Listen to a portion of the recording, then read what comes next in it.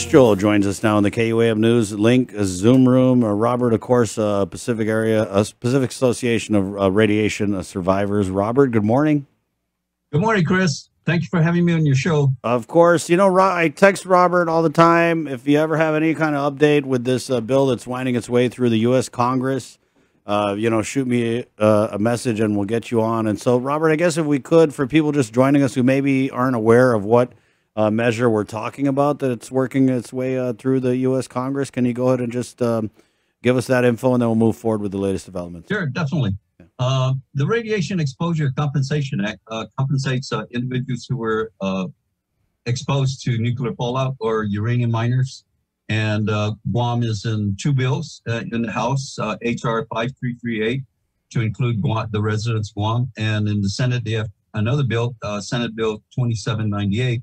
And the current bill that just got passed this morning is to extend RECA for another 2 years, because the program was amended in 2000, and it gave it a sunset provision for 22 years, which ends this year in July 10th, in 2 months. So what happened is that the Senate decided, Senator Crapo, Senator Graham, Senator Lee, decided to introduce an extension for 2 years, so the program won't end, and will help us be able to try and get the two bills passed in Congress. And so the unanimous consent, I'm excited because we were in pins and needles since Monday, because they said we were going to pass the unanimous consent since Monday. So it finally got passed this morning, and so it passed the Senate for the 2-year extension. Now it moves on to the House. Hopefully we have all the votes in the House, and once it passes, then the president sign it, and then we'll have that 2-year extension, so we can be able to try and get those two bills for RECA passed within those years. And the way it worked, Chris, is that Senator Crapo is the sponsor for the Senate bill, the RECA bill, with Senator Lujan from New Mexico.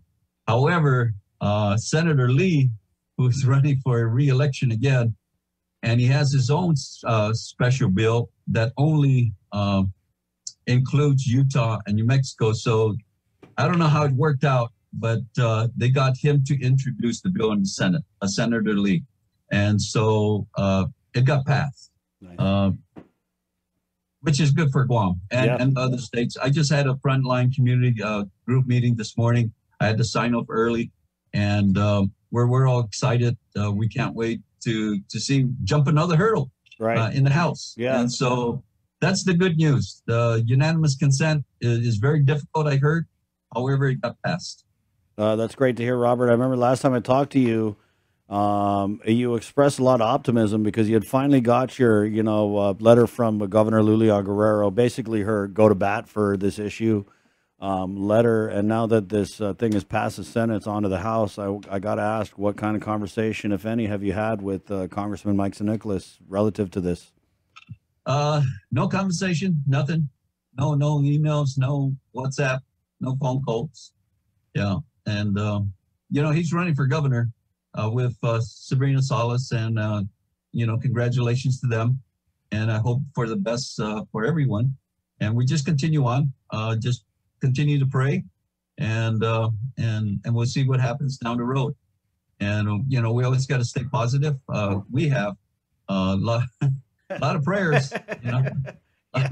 Yeah, you definitely stayed positive, Robert. That's kind of an understatement, but absent any dialogue, conversation, action, willingness, the political will, whatever you want to call it, from the Congressman Mike San Nicolas on this issue, is it that much more difficult to push it through, to get eyes on it in the House? Or are you confident in the relationships that you have established in Congress?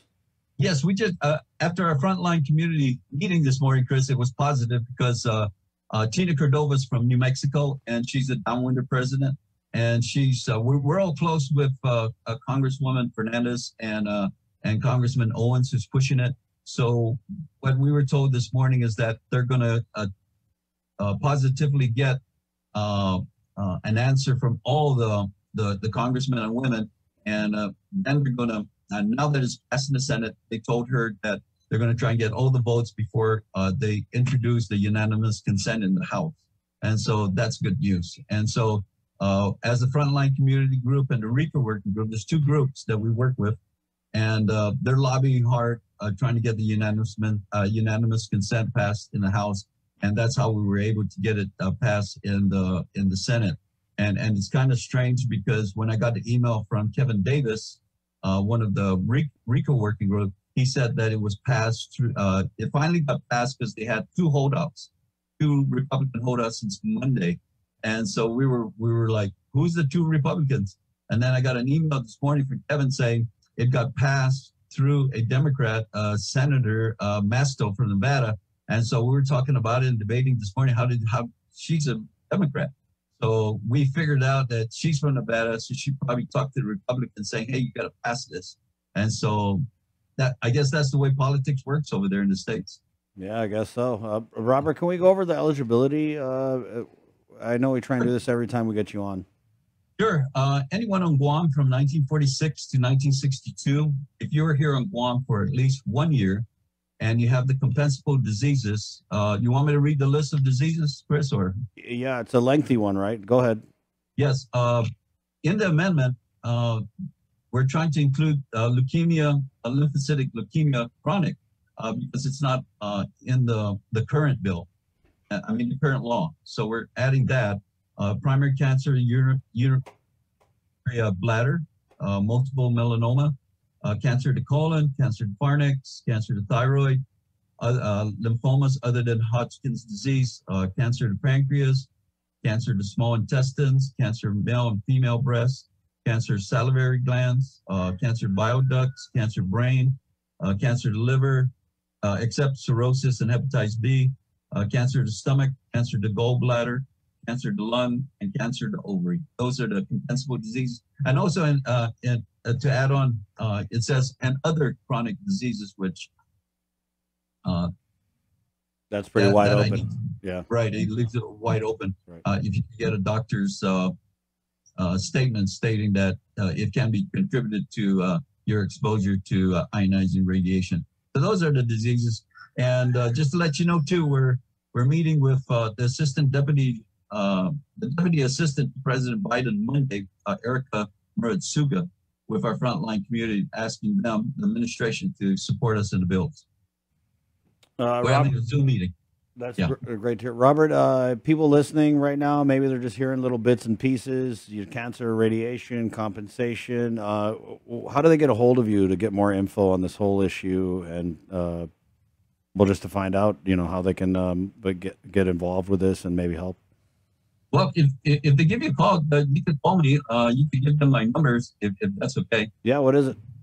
It's I know your number, Robert, but it's saved as Robert's, right? So yeah, it's 671-688-7277. Yes. Okay. So 671-688-7277. Yeah, give me a call. Matter of fact, I get calls every day. I'm sure even from the States. It's okay.